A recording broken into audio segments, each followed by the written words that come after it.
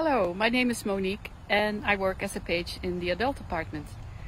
Today I would like to show you a plant that is not only beautiful but also very important for the monarch butterfly. It is important that we act now to save the monarch butterfly.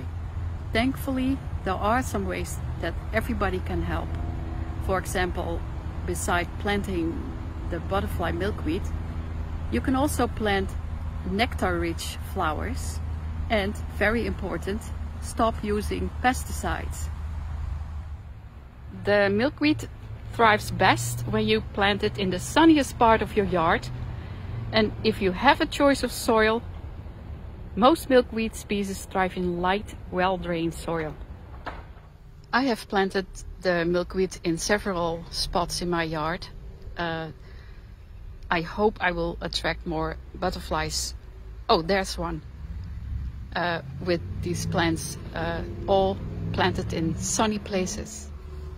Scientists say now that the butterflies are at a critically low level in western states because of the destruction to the milkweed habitat along their migratory route as housing expands into their territory and use of pesticides and herbicides increase. The plant that I have in my backyard is the butterfly milkweed. When it comes to saving the monarch butterfly, many people know that milkweed is essential because it is vital for the monarch's life cycle.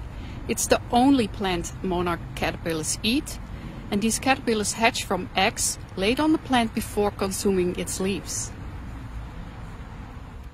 For more information on finding nectar-rich flowers, because they have to be native, and to learn more about the butterfly and the butterfly plant, I have added a few websites that you can visit.